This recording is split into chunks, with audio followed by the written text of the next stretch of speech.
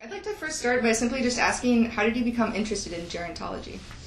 Okay, it's a kind of convoluted story. I was a student, graduate student, working on my master's in anthropology at University of Missouri, Columbia. And quite honestly, I thought I was going to go into linguistics, anthropological linguistics. I had done field work in St. Lucia on bilingualism and cognition, and I just thought, oh, this is what I want to do.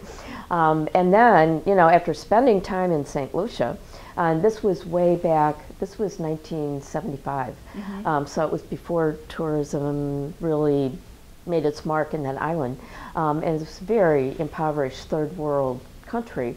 You know, and after seeing that, I thought, you know, linguistics was really interesting, but I don't think, I mean, there's a lot of need out there that I can address that I wouldn't be doing in linguistics.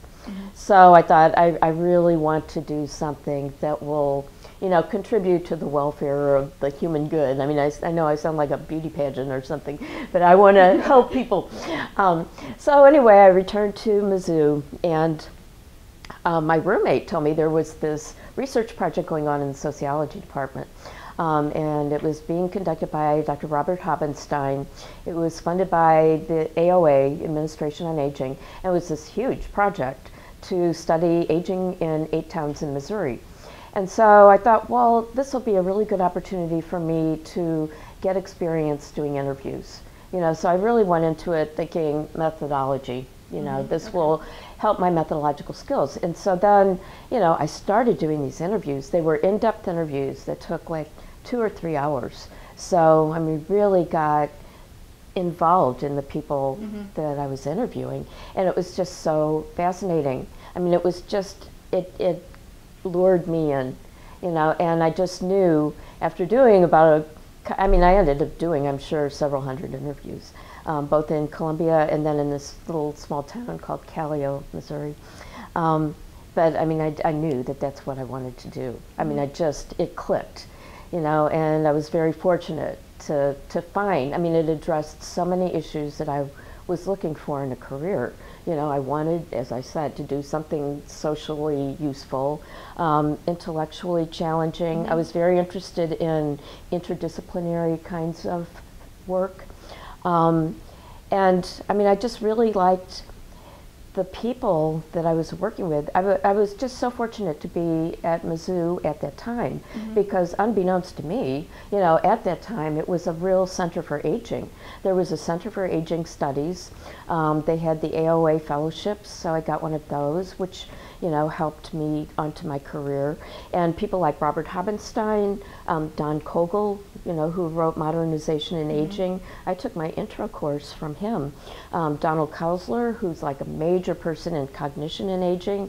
I took my cognition and aging course from him. I mean, all these really wonderful people.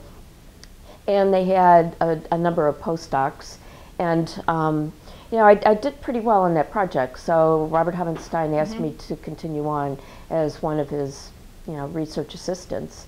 And that's how I met my husband, you know, because he was one of the other research assistants. Yeah, I can still remember, you know, we were in this office, you know, being interviewed, and he was over here, I was there. That's how we met. And so, yeah, and there were postdocs, and they would, Robert Habenstein went by Hobby. You know, he just gave us total access to everything. You know, I mean, we worked really, really hard for him. I mean, we read everything. You know, he was really he was coming from the Chicago School of Sociology, so a major person in qualitative methods. He had written a major methodology book, but we read everything on qualitative methods. We read everything. You know, back then, you could read everything on aging. You know, it was, I mean, you'd be crazy to try to do that now, but I mean, we really mastered the field.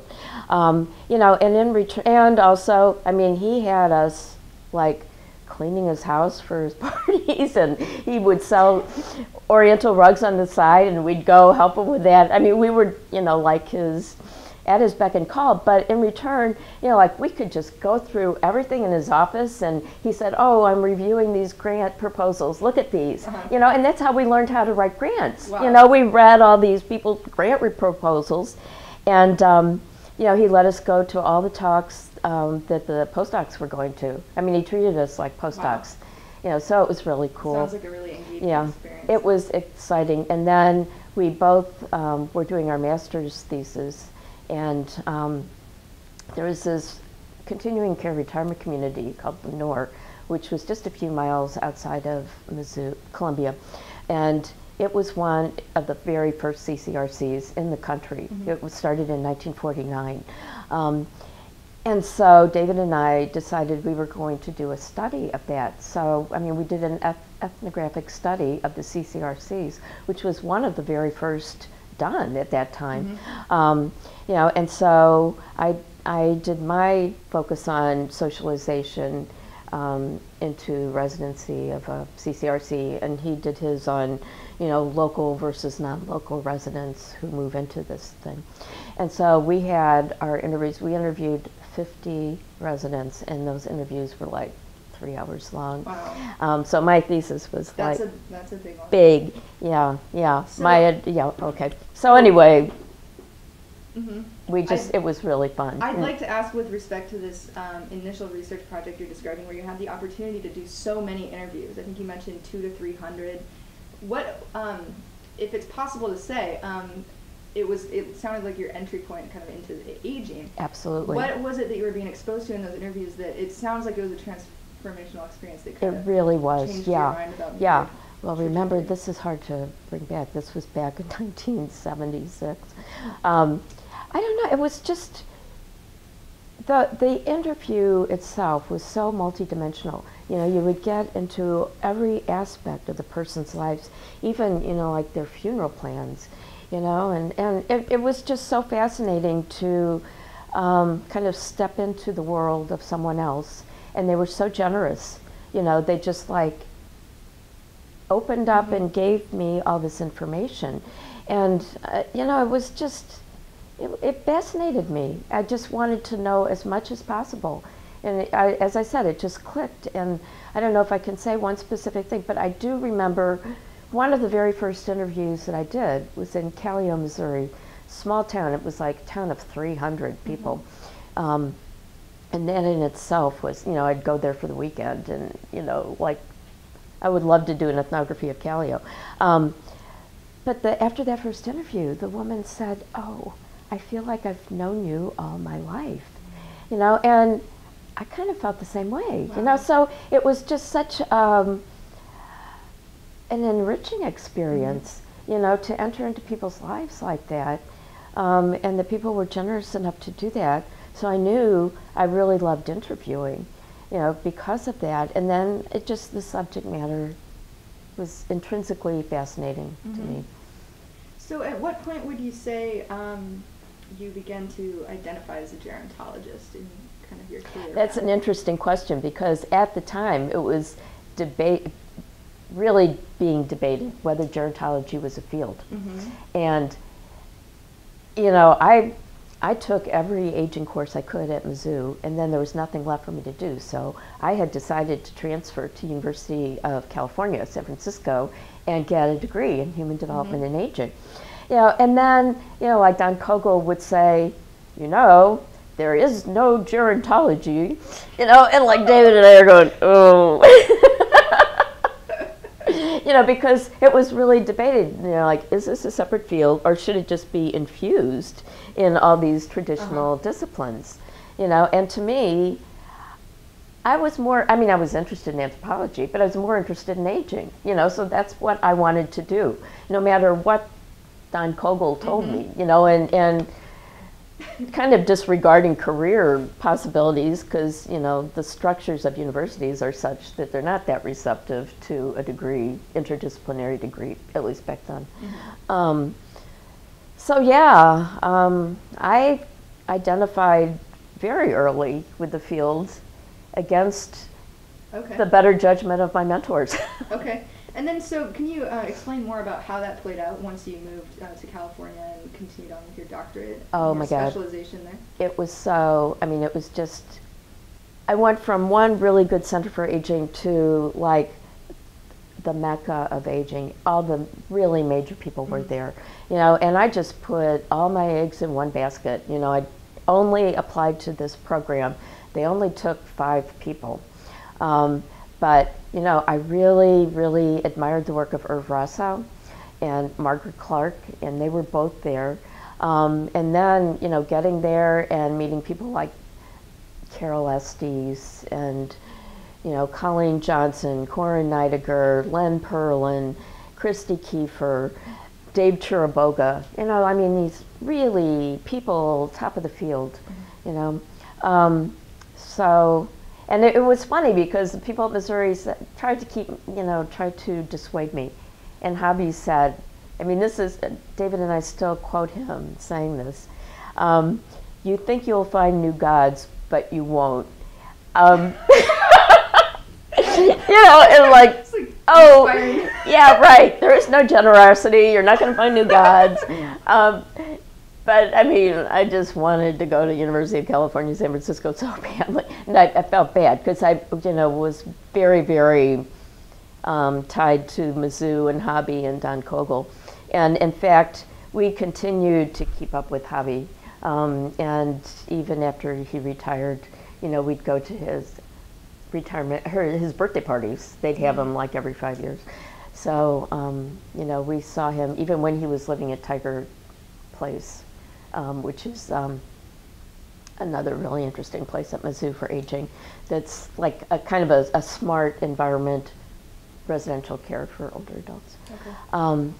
But anyway, yeah, being at University of California, San Francisco was such a great opportunity, and you know, I just totally focused on that. And then I had a chance to get involved in research there also.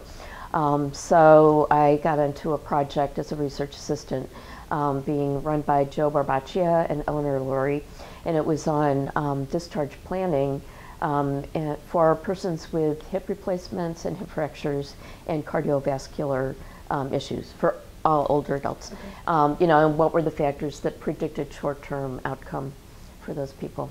So I was really involved in that and learned a lot about, you know, on the medical side. You know, I had to do a lot of chart reviews and everything, and it was really pretty neat because, I mean, Joe Barbaccia treated us like medical students, and then at the end he said, you know, you are comparable to medical students in terms of what you know about cardiology and hips. So, you know, that was good. It really fleshed out a whole component of my background that I hadn't had before. And the anthropology piece was also applied throughout that process. Is it true that part of your training in the doctoral program was kind of a medical anthropology perspective? Yeah, right, yeah, and I'm glad you brought that up.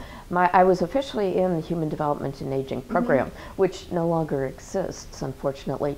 But, you know, the boundaries were very fluid. So I was spending a lot of time in med-anthro, and that was like the hot spot for medical anthropology. You know, Margaret Clark started anthropology of aging.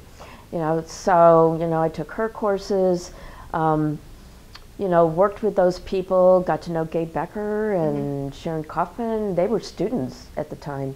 You know, and Gabe would give me all sorts of advice. Yeah, so I had the benefits. I just took as much advantage of that university as I could, you know, and Carol Estes was in sociology, but I still took her course. I sat in on Anselm Strauss's qualitative methods course. I mean, it was just like, it's almost like this sponge, you know, it's like all this stuff, you know, I want to know, I want to know. Yeah, sounds great. So then, can you talk a little bit more about some of the other major milestones that have brought you to where you are today? Yeah, sure.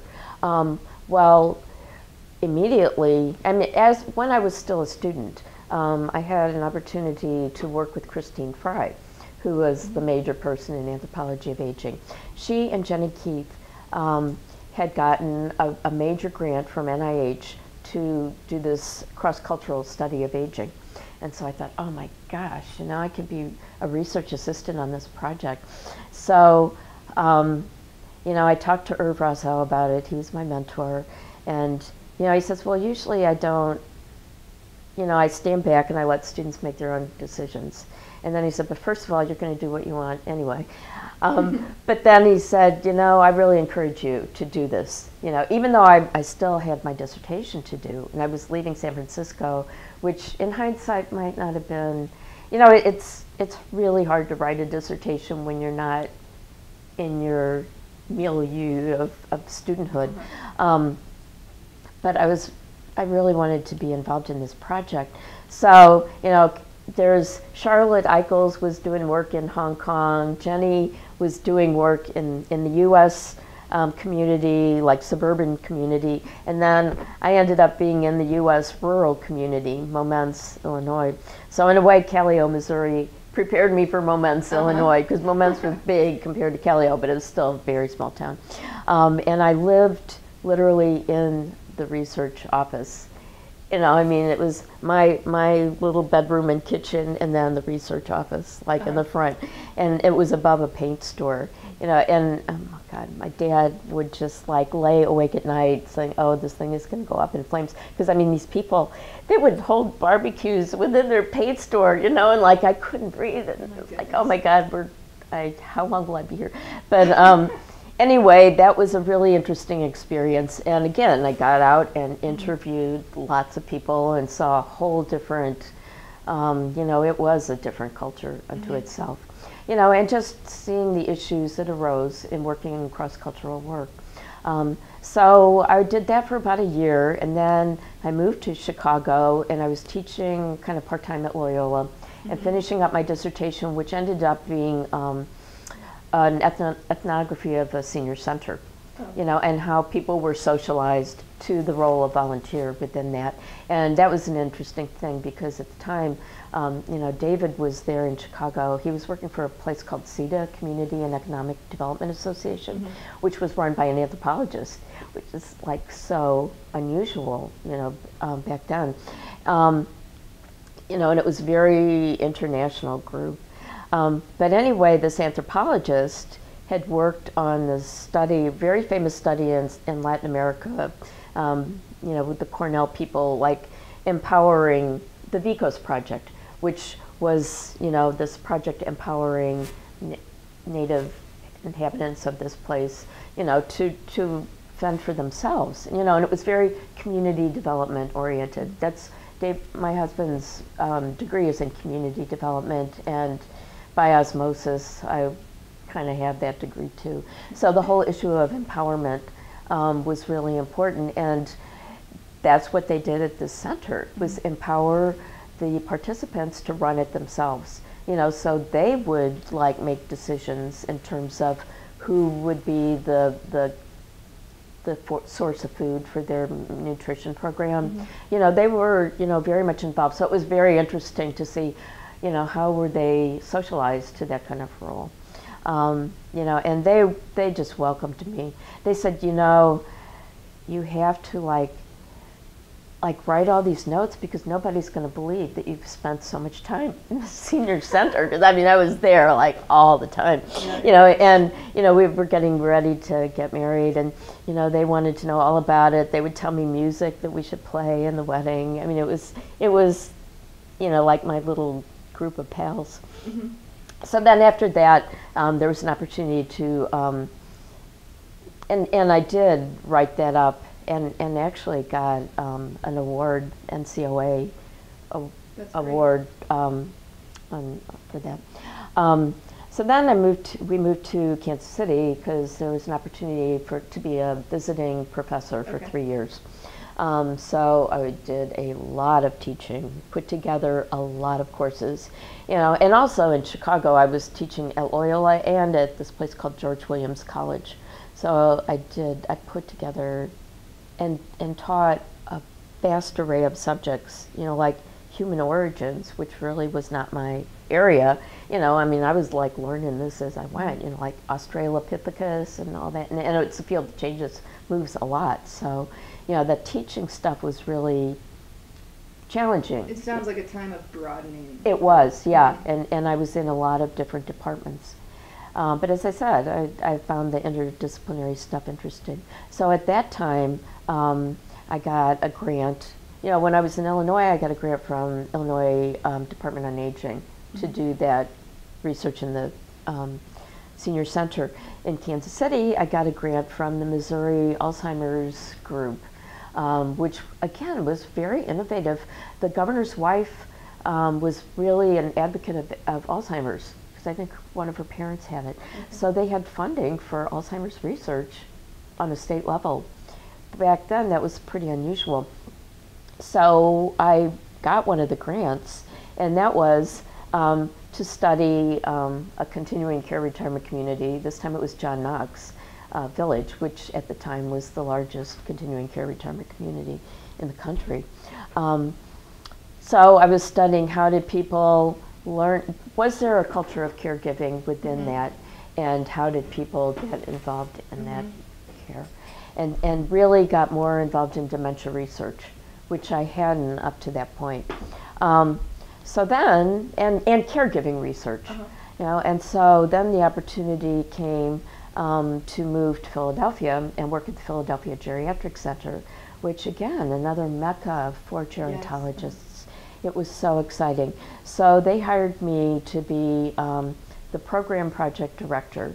You know, so there was this huge program project being funded by NIMH on mental health and caregiving. And there were 3 sub-programs within that. One was run by Powell, and that was on the trajectory of caregiving, kind of like caregiving career. One was run by Elaine Brody, and oh gosh, she was looking at you know, just the juggling of multiple roles and that kind of thing. And then the other was run by Rachel Perchno, and she was looking at 3-generational households and how caregiving dynamics happen. So, you know, there was a lot of overlap in terms of getting the sample and the interviews and everything. And so I was coordinating this massive project. Yeah. So, I mean, that took up a lot of my time, and PGC was so exciting, you know, and I mean, it was, at that time, it was like the greatest concentration of anthropologists in aging. You know, there was Bob Rubenstein, Mark Laborski, Steve Albert, myself, Athena McLean, you know, and various other people that came and went. So, I mean, it was exciting. But then also very interdisciplinary. There were sociologists and social workers and clinical psychologists. So it was really a neat time.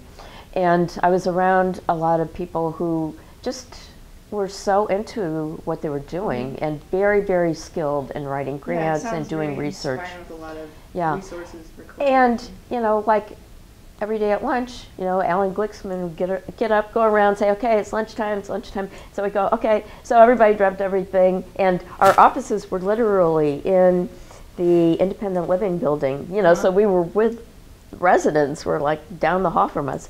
But then, you know, we would go down and we'd walk to the nursing home and eat lunch in the cafeteria there. So, I mean, everybody ate lunch together every day. Powell was there and everybody. And, you know, I mean, down to like the student intern, you know, and everybody was an equal and everybody just shared what they were doing. And, you know, it was such a really supportive and intellectually exciting place. When I was at PGC, I developed skills that had started with Robert Havenstein in writing grants. I mean, David and I wrote a grant, I mean, just to backtrack a little, for one of Hobby's courses, we wrote, you know, grant proposals for this study, you know, for our master's thesis. And Hobby would take these things, like, and show them to everybody. Like, Bruce Biddle was like this mega social psychology person. He goes, "You've created little monsters." You know, and David to this day keeps saying, "We're little monsters." But anyway, so I developed my skills further in writing grants and was pretty successful in getting a career award from NIA and several grants from AARP, Andrus Foundation, you know, and that research was in caregiving, different aspects of caregiving. So then, you know, for family reasons, you know, my father died, David's father died, our mothers were kind of like on their own, and so we decided, you know, we had been going back and forth from Philadelphia to St. Louis so many times, and it was exhausting and never knowing what was happening. So it was a very hard decision to leave PGC, really hard. But, you know, we decided, you know, our mothers are our priority. You know, so that's, you know, probably, you know, career-wise, that probably wasn't the best step for us. But just personally, I don't regret it at all. You know, it was very important. So, you know, we just moved back there. You know, I had grown up there, but I mean, I left right after the end of high school. I was out the door. You know, so anyway, I sent my resume. I knew one person at Washington U and one person at St. Louis University. And so I sent my resumes to those two people, and they circulated it around, and I had some job interviews, and I ended up, you know, on the faculty in the occupational therapy department at WashU, which, you know, was like totally new field for me. But, you know, I quite honestly, and now more and more anthropologists are becoming faculty members in OT departments. It's not too unusual. Yeah, and to me, it's very much like applied anthro. You know, it's just, you're using, I mean, I like the conceptual framework of it, you know, because they're looking at the holistic situation, not just a medical model of looking at the person and their deficits, but looking at a person, how they interact with their environment and what it is that they're trying to do in terms of their occupation, which throws everyone. It's that what's meaningful activity for you is what occupation is to an occupational therapist. So it's the configuration of all those three things. So it's not just, if you want to address, if a person can't do the activity that they want to do, it's not, you don't have to just totally focus on, oh, you know, get them stronger glasses, or, you know, they're doomed if they have dementia. You can supplement the environment so it's more supportive, you know, to enable them to do what they want to do, or, you know, adjust the activity so that it's more doable, you know. And they rely heavily on Paul Lawton's theories of environment and aging. So, I mean, that was a totally good fit, you know, unbeknownst to me, you know. And so then again, it was like the more and more I learned about occupational therapy, the more I liked it. So, you know, I was in that department for a while, you know, and then also kind of affiliated with the psychology department and the anthropology department. I got several more grants, you know, from the Alzheimer's Association. And then I had the opportunity to join the faculty at St. Louis University, so I switched over there. And this is where you are now? Well, I recently left there, and right now, you know, it's a complicated story, but right now I'm kind of in a new phase, which is really giving me a lot of freedom to do what I want to do. So now I can do a lot of the international work that was really hard to do, you know, in a traditional faculty position. So I've done a lot of work in Guatemala. And in fact, you know, the OT connection, it's a long story about how all this developed, but I was one of the founders of the NAPA. NAPA is the National Association for the Practice of Anthropology / OT field school in Antigua, Guatemala. It's the only field school that is based in the American Anthropological Association, so it's really a big deal. And it's been going on now for years. So I helped to develop that, and for years I was head of the gerontology component. You know, and we would bring in anthropology and occupational therapy graduate students, you know, and just like give them this international experience for 6 weeks. They would take courses in Spanish, but also, you know, learn a lot about the culture and history of Guatemala, and then, you know, work, divide up into the different components. So I had, you know, my students, anthro and occupational therapy students, and we were based in Casa Maria, which is a hogar of a home for older adults. And the anthropologists would like do an ethnographic study of the place and interview people, and then they would give this information to the occupational therapy students, who would then develop individualized programs for residents and group programs. I mean, it was phenomenal. I mean, just to see, you know, David came down and he saw it at the beginning and he saw it at the end, and he couldn't believe it. You know, the transformation both in the students and, you know, in the work. I mean, we had this one woman never came out of her room, you know, and after working with the students, I mean, she was like going around, she was saying, I can teach the exercise program when you leave, you know, and then, you know, she was introducing herself to everybody, you know, saying, I can do this, you know. So, I mean, it was really exciting to see that transformation. So that, and then also just recently, David was invited to help develop a continuing care retirement community in China for 7,000 people. So this past year, we spent a number of months living in China and working on this CCRC, which was fascinating. I mean, it was very different cultural context. Oh my gosh, yes, yeah, and it was very intense. I mean, we were working 7 days a week. Wow. You know, I mean, we lived in an apartment, but it was real close. So, and the intent was to actually move into the community once it was done. So we had really close relationships with the people who worked there, and you know, it learned a lot. And I think we made some good contributions. His role was to develop the whole system of operations, you know, for the continuing care. You know, like put together all sorts of guidelines and everything. So it was a really, really major work. And then I kind of assumed this role. As I said, everybody was from a hotel background and knew nothing about aging. So I decided to teach Gerontology 101. So I had a class like once a week for an hour at night, and everybody came to it. It was like housekeeping and security and maintenance and kitchen people and administration people. I mean, the whole gamut. So, I mean, it was an audience as diverse as you can possibly imagine. But, I mean, the Chinese, I mean, you can't really generalize to a whole culture, but, I mean, there's a reason that Asian students are, like, so ahead of the game. I mean, there was this work ethic that was unbelievable, and this just desire to learn. You know, I mean, I did not dumb down that course. You know, I had it, and I had a translator, so we had slides, and it was in English and Chinese. You know, I mean, I started off with demography of aging in China, you know, and I mean, it was like, you know, like totally new stuff. Everyone was going, what?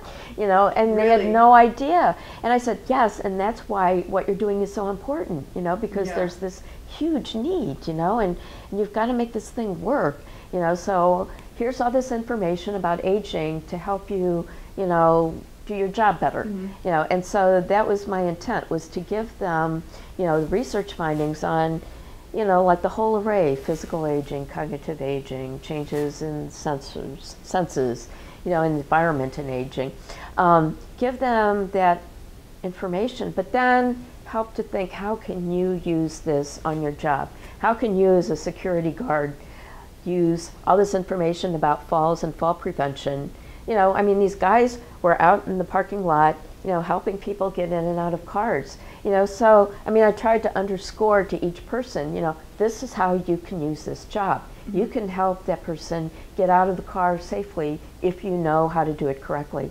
You know, so, you know, people were very appreciative, and I mean, it was fun. The housekeeping people just thought this was the greatest. You know, during the day, I'd see them and they'd go, oh, Dr. Perkinson, hi, you know, ni hao, ni hao. Ni hao, ni hao.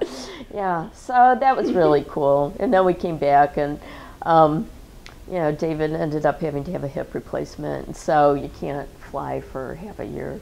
So, you know, that kind of cut. I mean, we basically finished what we needed to do there, although we had intended to be there longer and live there, and I really wanted to live there when the residents came. That would have been fascinating. So we're kind of like on a holding pattern. You know, we're working with this woman, Min Cole, who is originally from China, but she lives in Los Angeles now. And she has her own company, and she's worked in aging in China for a long time, has a lot of connections, and so she's seeing what other projects we can get involved in. So we'll see what develops. And in the meantime, I want to continue my research. I mean, I'm still associated with the field school, but then I went on to do my own research in Guatemala, and that's participatory action research on aging. Which is a whole other thing. And if you're concerned about time, I won't get into it, but that is really exciting too. So we want to continue doing that. And, we're sponsoring children in 3 different families down there. So, they're kind of like our quasi-grandchildren. So, we have been involved in their lives for the past 7 years. Wow. And so we'll keep going down. And the Journal of Cross-Cultural Gerontology. So now I can devote a lot more time to that, because it was really, that is, being an editor of an international peer-reviewed journal is, a job unto itself.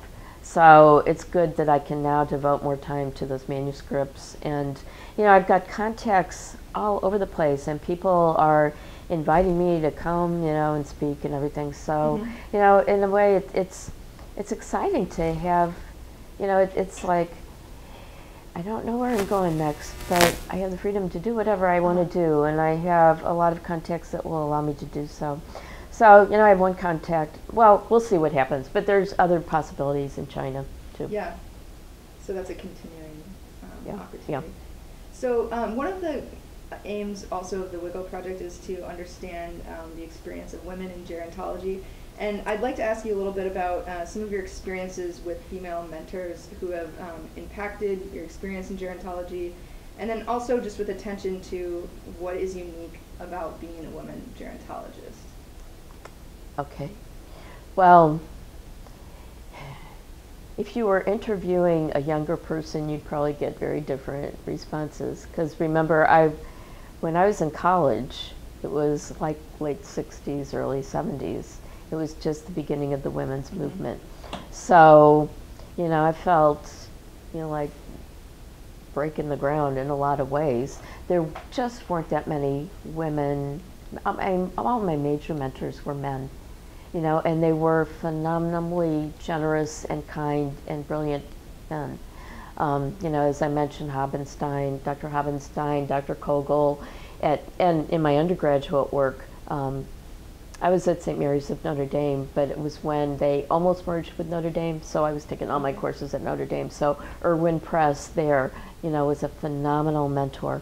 Of course, Powell Lawton was a big mentor. So those were the major people. And then, of course, all my colleagues in Augie especially have helped to mentor. One person who really was a good mentor for me, and really the person who got me into Augie was Linda Breitsbruck. She was, she was so into Augie, and that was when I was at University of Missouri, Kansas City. So she kind of got us, both David and myself, involved like in local arrangements, and then we just got more and more involved in Augie. So she was a good mentor in that regard. I've worked with people, but the women that I worked with, they were like the real pioneers. Chris Fry, as I said, was, one of the major first people doing cross-cultural work. Helena Lapata actually was a mentor, a good mentor for me when I was at Loyola.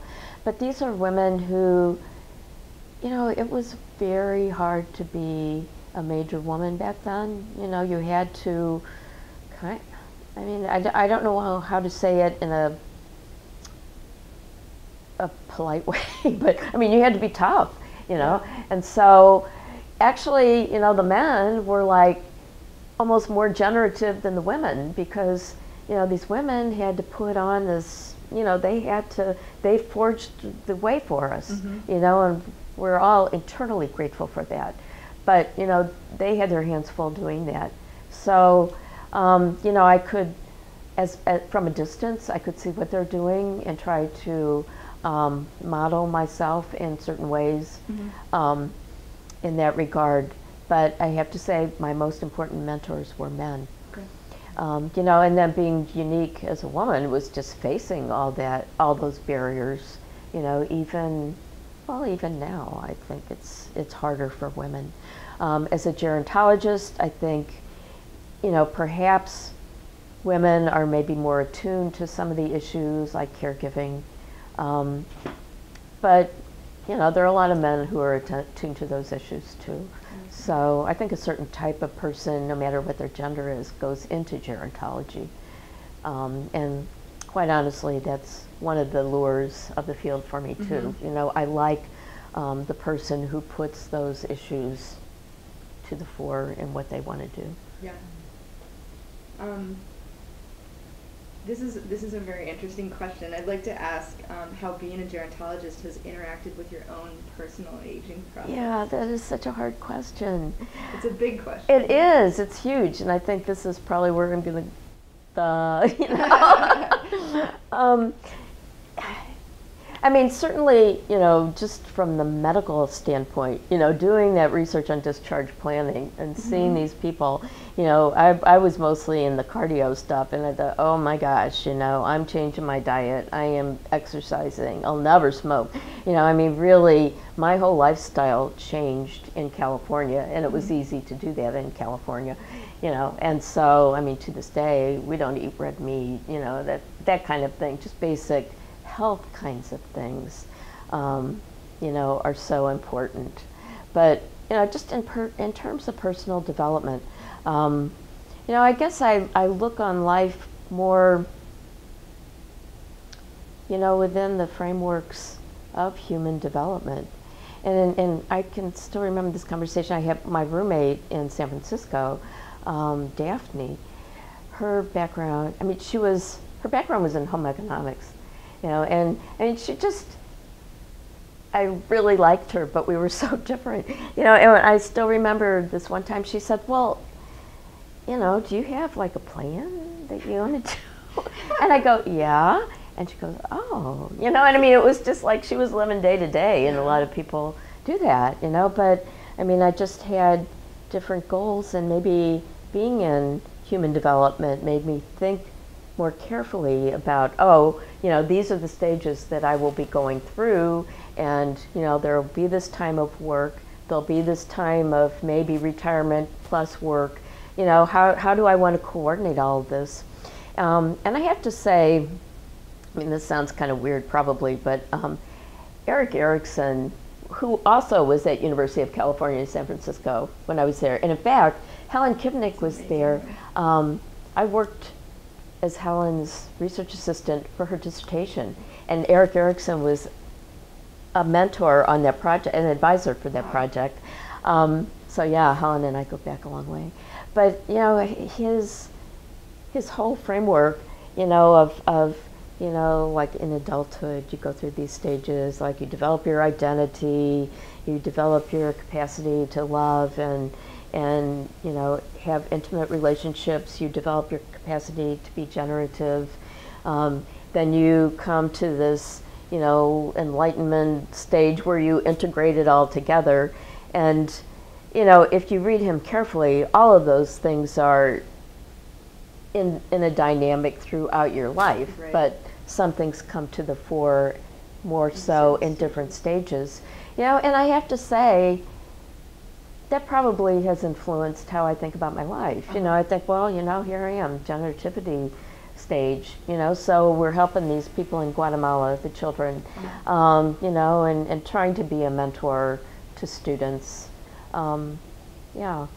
So, yeah, that's probably how gerontology has, and of course it's put me into contact with so many phenomenal people, you know, and I mean, just my best friends are in this field. It's a field that I really love, and when I talk to students, I tell them a little bit about, I don't know, for some reason they'd always pick me to give this talk to the OT students about career development, you know, and I just would say, well, this is what I looked for in a career, you know, and you have to sit down and think about what is it you want out of your work and out of your life, and then what's going to give it to you. And then, you know, for me, it just clicked, as I said, you know, from the very beginning. So if it's something, you know, you need to look for that, just that when everything comes together, you know, and I would say students, I really, whatever it is for you, I hope you have that same experience.